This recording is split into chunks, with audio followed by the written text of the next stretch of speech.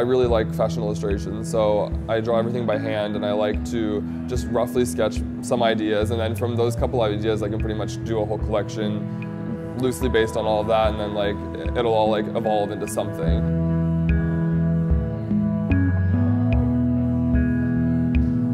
My collection is like loosely based on Hitchcock films. I'm always inspired by that. I like that very like put together look. It's kind of cold, but it's very chic, and it's just nice. It's always kind of something that I look for and reference. The colors are quite simple because I'm not really like a huge print person. I prefer embellishment. It's basically focused on fabrics and just an overall mood and feeling.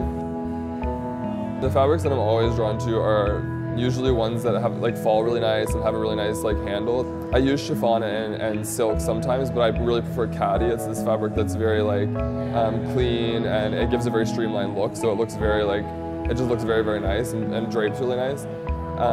But I also found this really amazing double-faced alpaca, and it kind of looks like, you know, a baby seal, a wet baby seal or something. So it has a really cool effect, and I've been using that like in different pieces, and that's the fabric that I'm like most excited to see like actually on and like moving around and stuff, because I think it'll be really cool.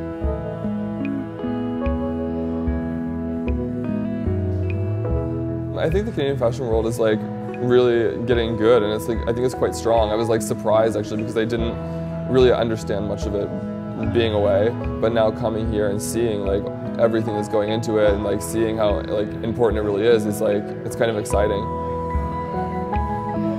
I feel good. I think it's like, I've always wanted to do this, and I think I have enough like drive to get where I want to go, so I just needed like the boost from like these guys basically to help.